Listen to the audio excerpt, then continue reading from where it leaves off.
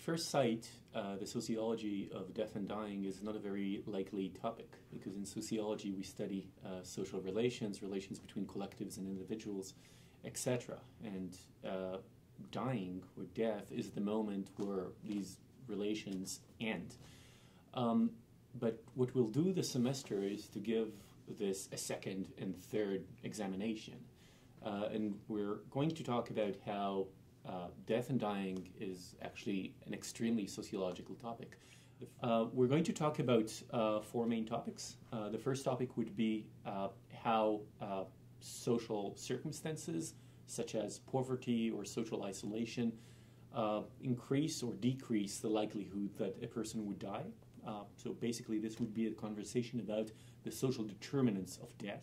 The second thing that we will do is to talk about the cultural attitudes toward death, mainly in the West, but not only, and how cultural attitudes toward death have changed historically.